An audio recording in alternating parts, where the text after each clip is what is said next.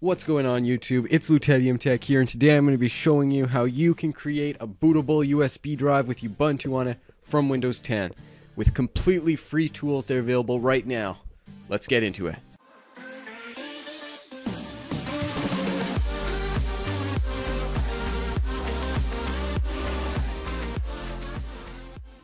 Alright, so the first thing that we're going to want to do is plug our USB stick in here, and we're just in the File Explorer. We're going to make sure that it shows up, and we're going to make sure that it is empty. If it has anything on it, it will be erased and it will be unrecoverable. So make sure that you take all the files off of it, or better yet, just use a brand new blank USB stick.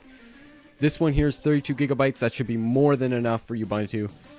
Alright, so the first thing we're going to want to do is open up our web browser, and we're going to type in ubuntu.com, ubuntu.com, and that's going to take us to the official Ubuntu page, and we're just going to click the download button right here, and then Ubuntu desktop.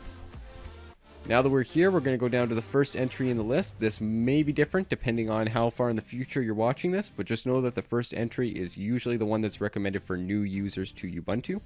And we're going to want to click the download button.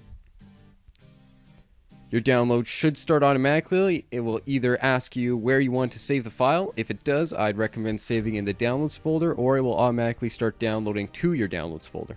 While that is downloading, we're going to want to open the Microsoft Store, which should be under M in this little list here.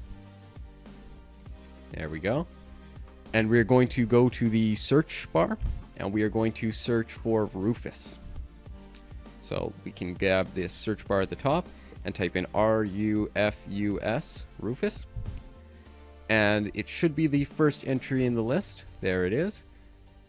Rufus is a free and open source tool that allows us to create bootable USBs. It's one of the largest in the world and is used globally.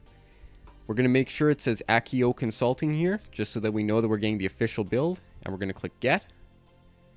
And that should begin the install process. Alright, so Rufus is installed, and we have downloaded Ubuntu onto our system. It's right here in my downloads folder. And so what we're going to do is we're going to open up Rufus. We're going to allow it to make changes to the computer. It'll give you that dialog box. That's what it just gave me there. You're going to make sure you want to click yes there. And you're going to want to make sure that USB stick F is selected. So before we begin, ensure that the only USB stick or SD card or anything like that, the only one in the computer is the one that we want to make bootable and that we want to wipe.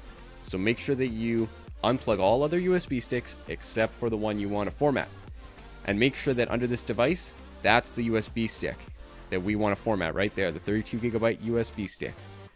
Next, we are going to want to ensure that this says disk or ISO image, and we're going to grab our Ubuntu image and we're going to drag and drop that right into that box, and it should show up with Ubuntu followed by the version number. And when it does that, we'll just leave everything else default here. We'll ensure that we're still on the device that we want to format, and we're going to click Start. It's going to ask us about, ISO or DD image. We're just going to make sure that it says ISO recommended and click OK. It's going to warn us that all data will be destroyed. We'll click OK there. And now we'll start formatting. Alright, so there you have it. You have a bootable USB stick for Ubuntu or any other Linux distribution, because the process is generally the same with any other type of Linux. Make sure that you like and subscribe so that more people can find this video, and maybe it can help them out too, the same way it helped you. Let me know in the comments what you think about this video, if you have any comments or anything you want to add to it. And until next time, thank you for watching.